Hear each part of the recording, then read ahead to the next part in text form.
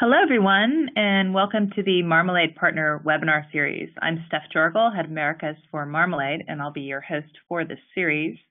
The Marmalade Partner webinar series is designed to share thought leadership, trends, and tips around the services and integrations that work with the Marmalade cross-platform game development SDK, and features partners like Flurry, Fortumo, HasOffers, Payment Wall, GameHouse, and others.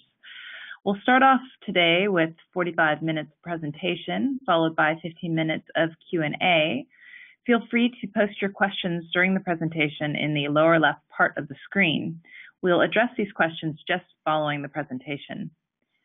Today's guest speakers are Ryan Morrell, Senior Director, and Alex Lemontuev, Senior Software Developer Engineer at GameHouse, who will give you an overview of their service and highlight some trends in user acquisition for games. So as Steph mentioned, I'm Ryan Morrell. I'm responsible for the GameHouse Promotion Network within GameHouse. I'm also responsible for a couple of our additional mobile web and desktop web properties, the marketing and development of those. So who is GameHouse? GameHouse has actually been in business for 15 plus years and historically heavily focused on the PC game distribution space. Have served upwards of 20 million customers a month, generated hundreds of millions of dollars in revenue for developer partners, and are mostly now focused on iOS, Android, the mobile market. So we currently provide three big services for developers, one of which is distribution of PC games, second of which is iOS and Android publishing, and the third is the GameHouse Promotion Network, which is used for cross-promotion, network exchange, and soon pay-per install and monetization for developers. So as a mobile publisher, GameHouse has been doing it for a long time, from back in the day when people developed games for J-Tomy and Brew. We have relationships with global relationships with the top app stores and carriers where that makes sense. And GameHouse's big value add to developers is providing the services around game publishing, so localization, monetization, analytics. And we provide dedicated account managers, dedicated product managers, et cetera, to ensure the games that we're publishing are successful in the market. And we provide marketing and monetization support, paid user acquisition, et cetera. So the GameHouse Promotion Network, as I mentioned, is a cross-promotion network to drive users. So you can integrate the EDK into your Marmalade app. Takes about 5 minutes at this point, with the improvements that Alex will talk about, and use it to cross-promote your own titles. So moving the user from one game to another. You can use it to share and trade impressions with other developers in the GameHouse network, of which there are over 300 at this point. We support iOS and Android, so Android obviously Google Play and Amazon, and we do interstitials and video ads. It's up to the developer if they want to use videos or static images, and they can be placed at any natural breakpoint in the game. It's up to the developer. And it's free, as are most products like this, and we'll be launching monetization for third-party developers next month, which is pretty exciting. So I'll add one more thing here. The big thing that we focused on from the GameHouse Promotion Network perspective is data science and the ability to match users with the appropriate apps and ads. And as a result of that, we have seen upwards of a 30% lift in click-through and install rates, which is quite good compared to the market. So if you put that into a monetary lens, it's highly likely that when we are monetizing, we'll be able to pay more because we've put such a strong focus on the data science and the algorithmic matching that we're doing on the back end. So that's enough about that. So these are the three big things that we see for maximizing user acquisition, especially in a world where pay-per-install is extremely expensive. So one is App Store optimization, two is cross promotion and building your own network, and then three is pay per install advertising. And there's clearly an endless list of things that you can do in order to drive users to your apps, right? And you should try and test as many of them as possible. But these are the three that we find GameHouse as a publisher to be the most valuable to us. So App Store optimization and GameHouse, we don't provide this as a service other than for people we're publishing with, but it's very simply SEO for apps in any app store. And I think probably all of you who are publishing and distributing games or apps right now are aware of this. So, 65% of consumers discover apps via App Store search.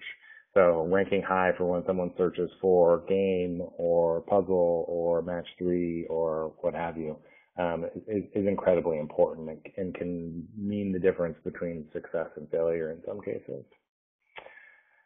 So what are the things that we found based on our own research to be important factors for App Store search? So title is obviously the big one, so 10.3%.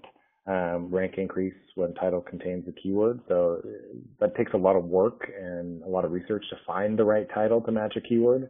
So, if your keyword's puzzle, you're probably going to have a hard time competing and have a hard time finding a way to put that in the name.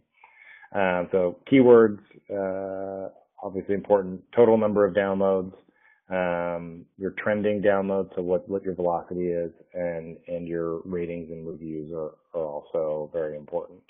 There is a whole discussion happening right now on how to promote ratings and reviews and how to actually get users to do them. We recommend following the recommendations provided by a company called Apptentive, who is also here in Seattle, and you can check their site at apptentive.com for recommendations on the best practices for driving ratings and reviews. So this is just the why and the who of App Store optimization. So GameHouse specifically has seen our organic installs increase by approximately 20% since we started implementing App Store optimization strategies.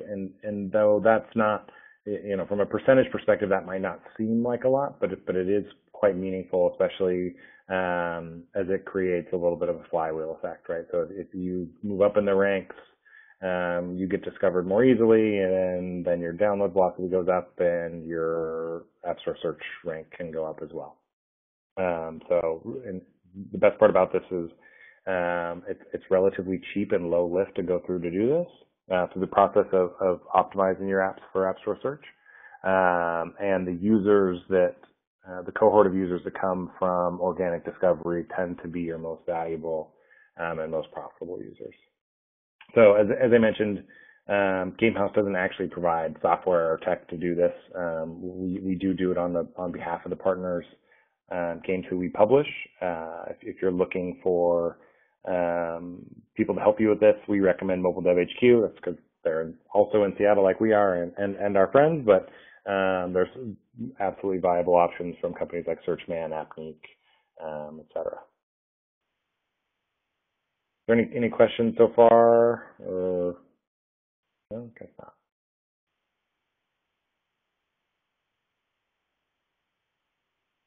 Okay, so the second thing, and this plays into a little bit about the GameHouse Promotion Network, is we're big fans of cross promotion. So taking your existing audience and moving them from one of your apps to another. So your users are going to most likely at some point leave your app. That is an unequivocal truth, unless you're providing an unlimited amount of content, which is really hard and extremely expensive. So we believe that as you learn about what the natural drop-off point is for your consumers, whether that be based on number of levels that they play or the amount of time that they spend or how many days they're in your app, whatever that is, that's the point. Right before that is when you should start looking at moving them to another one of your apps. So there's obviously there's some work that goes into doing that. So, making sure you have good analytics instrumented to understand what those drop-off points are, the right tools in place to actually serve ads, to move them into another app right before then, et cetera. But it's worth it because the value of these users that you have is extremely high. One, you've already acquired them. Two, they already know you. And three, they're substantially more likely to move from one of your apps into another one of your apps than they are to move into something that they don't know or from a developer who they aren't familiar with. So the ideal way is from one of your apps to another. You can also do it by partnering and finding third-party developers who have similar titles as you and trade traffic with them. You can use companies like Chartboost to do that. You can use services like the GameHouse Promotion Network to do that. There's a variety of services to do so. In the end, these services are all free. And just a fantastic way to move users and grow and engage an audience over time across multiple pieces of content. And so GameHouse has specifically a long history building franchises, and one of its most successful stemming from the PC business is the Delicious Emily's Wonder Wedding series. It's a casual time management game focused on women. It's been running for about 7 or 8 years and continues to be a strong seller for GameHouse, and has benefited substantially from cross promotion. So in December, when Delicious Emily's Honeymoon Cruise was out, GameHouse made sure that users of Emily's Wonder Wedding and Emily's True Love and previous users in the Emily's series were shown ads promoting Emily's Honeymoon Cruise. And we saw click-through rates on those in-app ads of up to 40% and 50% install rate from there. So just by leveraging the existing audience that we'd already built over time, we were able to drive thousands of daily installs to push up the charts immediately without having to rely on Apple or Google for promotion or spending a bunch of money on pay-per install. So clearly building a franchise and it takes time and takes effort. That's a lot of work. But the point is, when you go through the process, at least from our perspective, when you go through the process of developing content and identifying what is the right types of content for you to develop, you should be thinking about how can I turn this piece of content into a franchise that I can maximize the value of it over time. And there's obviously lots of examples of this, right? So Cut the Rope, Angry Birds, so the list goes on and on, right? Where once you've created some amount of brand awareness and have users who like your brand, take advantage of that, build new ones, and then move your old audience into your new game. So along those lines, we also are big believers in kind of non-traditional, and by non-traditional, I essentially mean don't just buy installs. So to build your app audience. So you can create a flywheel with your own cross promotion engine, as well as app store optimization strategies. But we also heavily believe in doing the work to engage your audience outside of your app via social media. So Facebook, Twitter, Instagram, email, these are all viable and worthwhile channels to try to engage your existing consumers and also reach new consumers who potentially would be in your target audience. So, for example, with Facebook, it's relatively trivial to set up a community around your title and then buy likes of that community, and for as little as 5 to 7 cents each, to engage people with your content outside of your app. So Twitter, another good example of how you can engage users and acquire new users, and all of this is free or very low cost. We also believe quite heavily in the advantage of the mobile web, despite the fact that everyone probably saw the recent report from Flurry that most of people's time in mobile is spent on the web or in apps. That's true, but still a whole lot of it is spent on the mobile web. And according to recent research done, 20% of consumers find apps from mobile web search. So you can create really simple websites for your games. We just launched one, KiwiWonder.com, for a game that is soft launched as of Monday, and we recommend everyone do the same. Just a really simple way for consumers to find it, get more information, and point to a download. And then, of course, you should use analytics to track the performance of all of your channels to identify where you're getting the most bang for your buck. Okay. The last one, in paper install advertising. Paper install advertising is can be extremely valuable when done well, but like most things, it requires lots of data to do it well. So we recommend, from our perspective, that developers start small, unless they've done a lot of research and have data from previous campaigns. Start small with test buys across various networks, get the data, understand what works and what doesn't, and then scale up or scale down based on the results that they have. The nice thing about paper install advertising versus other types of kind of traditional advertising is it is pay per action and pay per result, as opposed to a CPC or CPM model, which is kind of the basics of the traditional web advertising model. And as you can see, Facebook estimated that 20% advertisers save about 20% to spend on paper install versus CPC or CPM. Next. So there's a lot, the simplest way that we look at it is to set up a test ad, again, across multiple networks, or one or two if you'd like. You should create simple, powerful messages designed for mobile, and by simple, it should be, by simple, it should be easily readable, viewable, and consumable by a consumer in a short period of time. And then you should test, measure, and learn, and do that consistently. So we certainly do not recommend doing, $50,000 ad buys blindly. We would do a $1,000 ad buy, see what works, and then try again.